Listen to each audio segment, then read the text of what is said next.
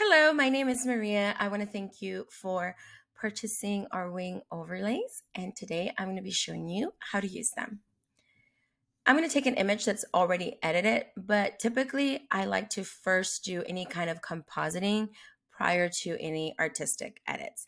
But for the sake of time, I'm going to go ahead and use an image that has already been edited. The easiest way to do it is just to go to File, Place Embedded, and then choose your wing overlay.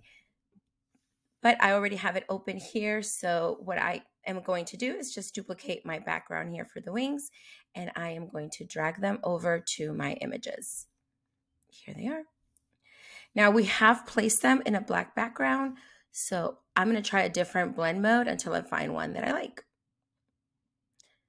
In this case, it's going to be screen. You can try other blend modes to see if something else is going to work better for your image. If your image is fairly light, it might be harder to see it, so you might have to duplicate it a couple of times. I like it here set to screen, and I actually like the size of my wings, but if I felt like they were too big or too small, I can go to Edit, Free Transform, and change the wings to the size that I would like. I can also change the angle. And if I click Shift, I can expand and stretch the wings out a little bit and hit the OK button. Now, the easiest way I have found to do is utilizing Photoshop's subject selection. I feel like it does a pretty good job. So I'm going to go back to my background layer and I'm going to hit Duplicate, Command J. Now I'm going to drag it on top of my wings, and then I'm going to go to Select, Subject, and then I'm going to add a mask. Now that it's in there, it looks great. Because our subject is on top here, I can actually move and shape our wings below without it affecting my subject.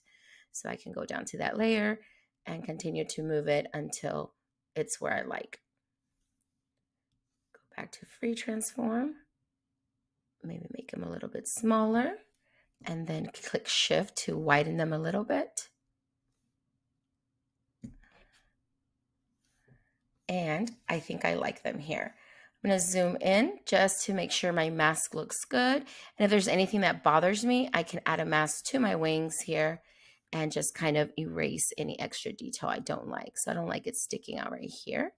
So I'm just using a black soft brush on my white mask, and I'm just going to go up here just to make sure I can mask anything off that I do not like. And I think that that looks great. So I am going to go ahead and flatten. And that is our final image. Thank you so much for watching.